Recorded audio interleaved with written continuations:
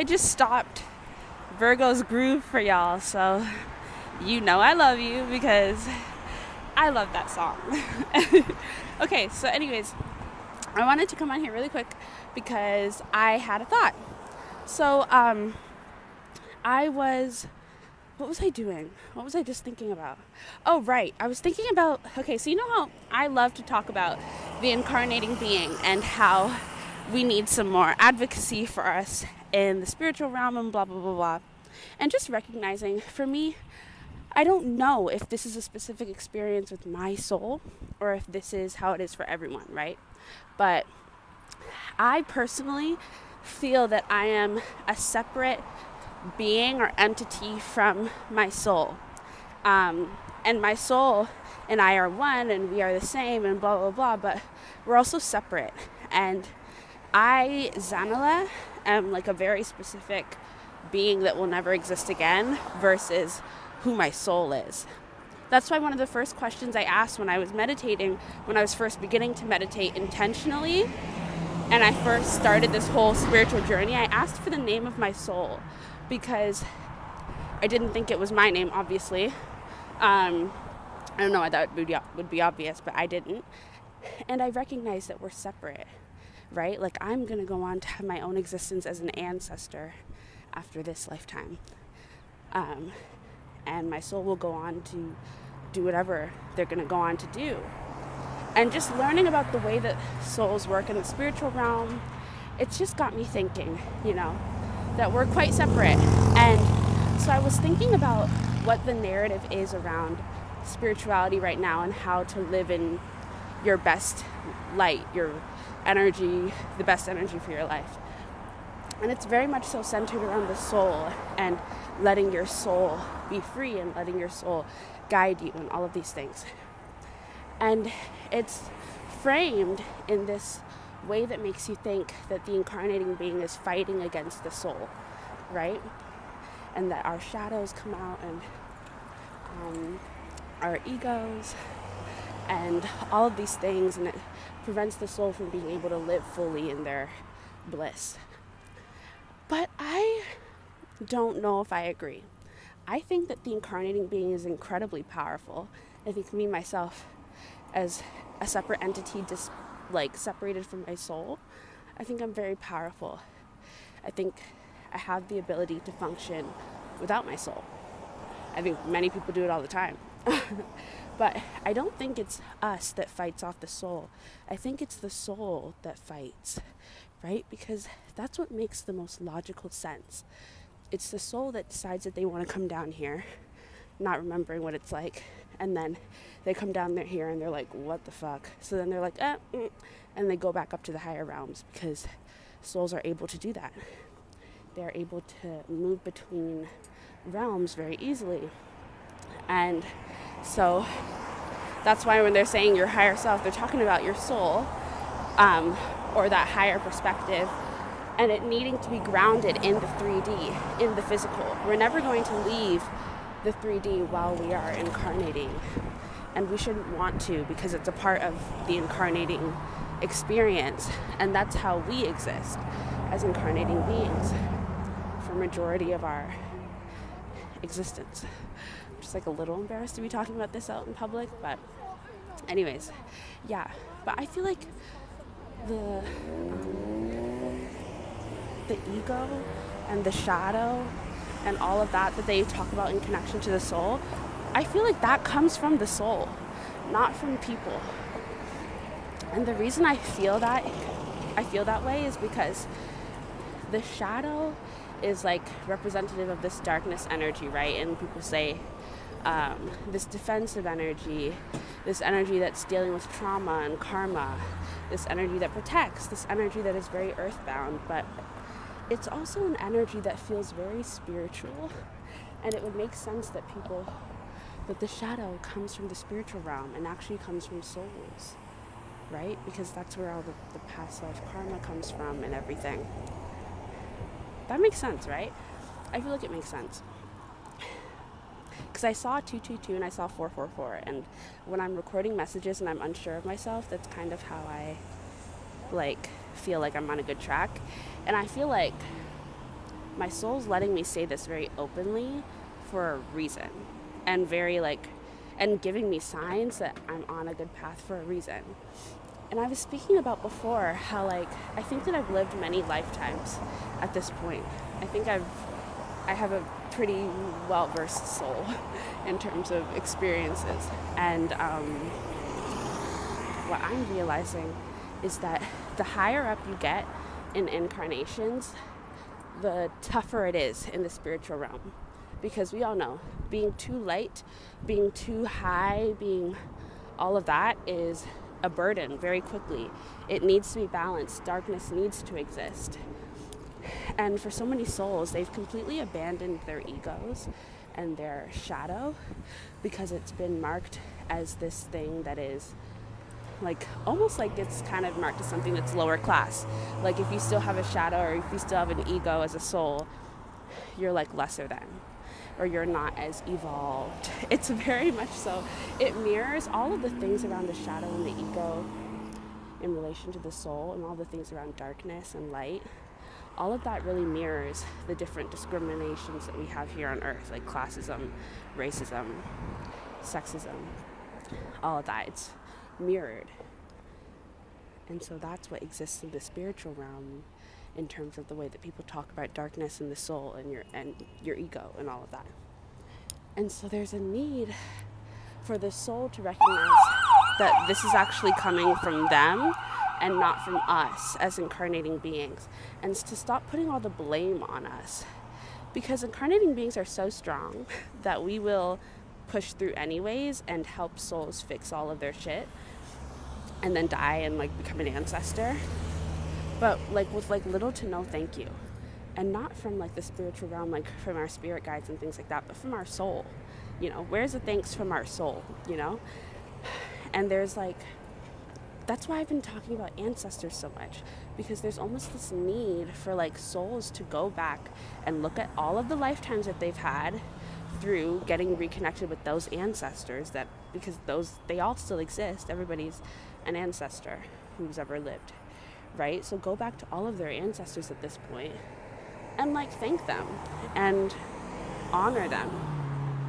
And that's why we've been talking about honoring your ancestors in this lifetime so much, and trying to get more attached with the earth, because that's where we come from as incarnating beings. This is our home, this is our spiritual realm, and we're not any lesser than just because we're not up floating with the stars and the cosmos. You know what I mean? Earth is a part of outer space. Earth is a part of the universe. Earth is a part of the spiritual realm. But there are these strict definitions that separate us and put us at these levels of evolution that just aren't real. And it kind of mirrors the whole problem with eugenics and the evolution narrative that spoke about, some people not being human, or some people being lesser than, or not being deserving of human rights because of some random wacky science thing. And you can see a lot of the ways in which religion, or in which spirituality and science mirror each other. And this morning I was thinking about Queen Nefertiti, and I was thinking about how she and the Pharaoh Akhenaten, I don't remember his name, but they were, I think, the first, or one of the they are known for having a soul god, and it was the sun god Aten. I'm probably butchering this, I don't remember it all very clearly, but that sounds a lot like when we discovered that the sun was the center of the solar system in science, doesn't it? So I feel I see a connection there, having the soul god and it being the sun god, and then having discovering that Earth isn't the center, but the sun is the center of the galaxy and of our solar system, and is the reason for all of these gifts and life all around us. I feel that makes sense, that there's a connection there. And I mean, those are ancient times, right? But the huge library in Alexandria was burned down in Egypt by who? The Romans? The Italians? I don't know really, honestly. But I I'm kind of going all over the place now, but essentially I am just thinking that our souls need to take a little bit more responsibility and accountability for their experience here on earth, because it's always put on us, and it's like, oh, you didn't do all of this, you didn't do all that, so now in the next life you'll have to do this. And they're like, oh, we're not blaming you, you know, it's okay, it's really hard down here. But it's like, bitch, you didn't do this, you know, you chose to come down here. Whatever you didn't make happen, you didn't make happen, right? That's not on me as an incarnating being. Yet, as ancestors, we do carry the fucking weight, and it affects our entire ancestral line. And we don't even get to have a full understanding of what happened. Only our soul gets to have that knowledge. We still have to walk through this world blind. Or you don't have to. You can get access to information and things like that, but your soul decides that. It's like everything is run by the soul, and yet there's not enough responsibility put on the soul to take care of the incarnating being. If your life is a mess as an incarnating being, your soul is accountable for that. And that's why there needs to be a distinction between the soul and the incarnating being, because it's not entirely your fault. And yes, I mean, this is your world and your life, so you're the one that's, you know, you're ruling it. But just in spiritual context, you have every right to kind of call in your soul and be like, what the fuck? I feel like. So this is why we need to establish our autonomy, also so that we can recognize that we deserve our own separate voice in the spiritual realm. Yeah, this bus is taking a long ass time. But yeah, that's what I'm thinking. That's the thought that was coming to mind that I wanted to share. So I don't think I have anything else to say. If I do, I shall come back and let you know. Bye. Hello. Just piggybacking off of my previous thoughts, I was thinking about the fact that I've recently been finding feathers.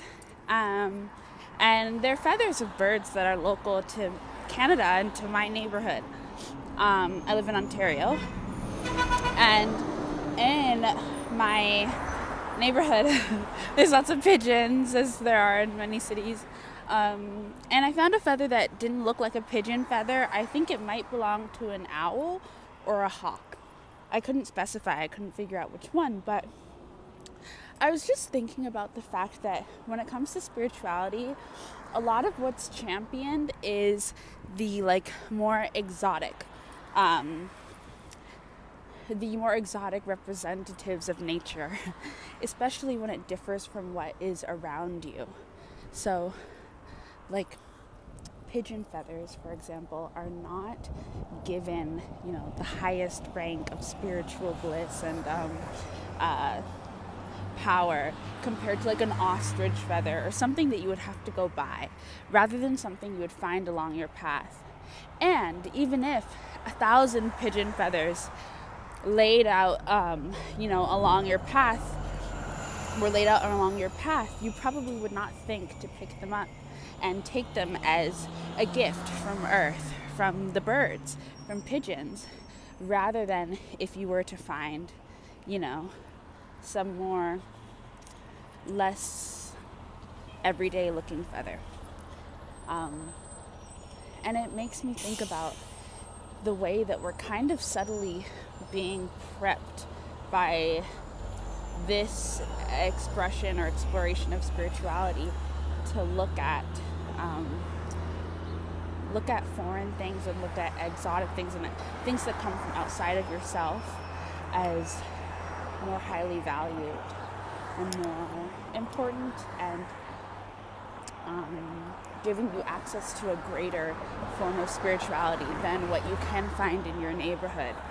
It's the same way that we've seen this conversation grow around people coming into lands that they're not indigenous to, at least not in this lifetime, in cultures that they're not indigenous to in this lifetime at least, and kind of basing their entire spirituality around that,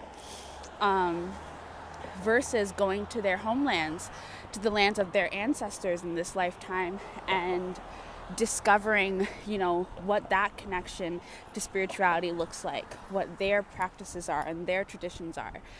We've seen it happen a lot on islands, on small islands, or in more tropical, warm places that would have been considered third world, right? Like a decade ago. So we're seeing it happen in Tulum. We're seeing it happening in different cities in Costa Rica, in DR, all across the Caribbean, really. It's starting to happen across the African continent. It's been happening in Brazil and South America, and it's happening in Portugal, so different places, in Bali, places like that. So going outside of yourself, going to the exotic, going to what is foreign to you, to establish spiritual dominance. And it's funny because we're using places that up until a few years ago were considered dangerous, considered scary, seen as the opposite of like abundance and progression. Now these places are being prepped to be the basis of this spiritual movement that's happening. Only the way that we're doing it is exploitive and rooted in colonialism and gentrification. So that's why there's also been this push to tell people, go explore your indigenous heritage. We're all indigenous to somewhere. And every place on earth, every homeland has a story to tell and a spiritual practice connected to where you come from. And it's important to look at those practices and not see yours as lesser than, or as not being able to provide some amount of information. And I will say that, just particularly calling out white people in this instance who do go to more exotic places, I've heard a lot of complaints around, well, our history was lost, there's not a lot of information around white spiritual practices. And I have to say that I think that is an excuse and a crutch, because black people could say the same thing. Black people of the diaspora, we don't all know what specific lands and tribes we come from. And even if you do like an ancestry test, you can't find out your specific tribe in order to understand what your past ancestors did. That is hard. That is information that's kind of lost in the physical. And so what you have to do is use that spirituality to uncover the truth. And if everybody is an expert at channeling and accessing the Akashic records and basically this huge spiritual guru, then everyone should be able to access information that has been lost here in the 3D. So saying that, we just don't have the info is an excuse for colonialism. And it's irresponsible. And it's spiritual violence, because you're not honoring the roots of the practice that you are using to heighten your own spiritual experience on this planet. It's also the same as, advocating. I just want to touch these flowers. Hello. Look at these flowers. Aren't they pretty? I'm out of breath. I'm walking. I think it's quite similar to, sorry, I have to catch my breath.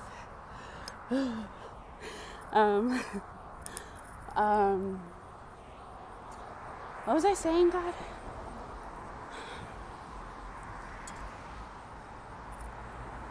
Oh my God, look at that tree. Trees are so cool. This tree looks like a whole person. It's like wearing a dress of leaves all over the trunk. I haven't seen something like that before. I'll show you.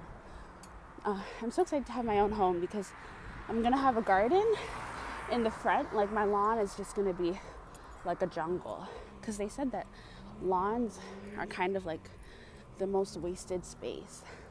Oh my god, and look, the bees love them.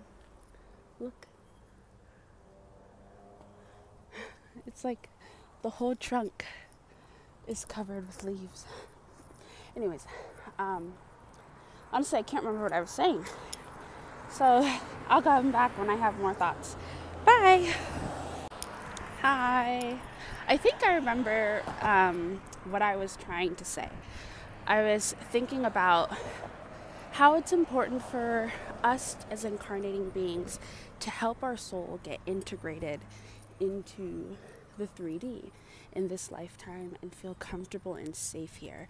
And by helping our soul remember that the 3D is actually a beautiful dimension to exist within, we help them merge with their shadow. Because right now, it's kind of like we are an incarnating being, right? So it's me, and then in between me and my soul is the shadow, which is really our soul's shadow. But instead of getting to meet our soul in relation to the shadow, it's more like this soul is like this separate being. I mean, yeah, this soul is like this separate being from their shadow, rather than being merged together as one. You know what I mean? And so the way that we are like, you should be one with your soul, we need to also encourage our souls to be one with the darkness and one with their own shadow. As an incarnating being, okay, you know what I'm thinking of is whenever I talk to my dad about life and things like that, he was raised in like the Christian faith, so it's one lifetime, and before you're born, you're nothing. After you die, you're nothing. And that's his spiritual lens. And I used to always fight him on it, because I was like, no, there's all of this other stuff. But if everything is true, then everything is true, because everything exists. Which means just truth in its simplest form lends itself to everything, to every thought. So there's truth in that. And I guess what I'm thinking about is, when it comes to being an incarnating person, it's true that you exist and that's simply it, and then you die and there's nothing. So before existence, there is no shadow. There is no ego. You're born,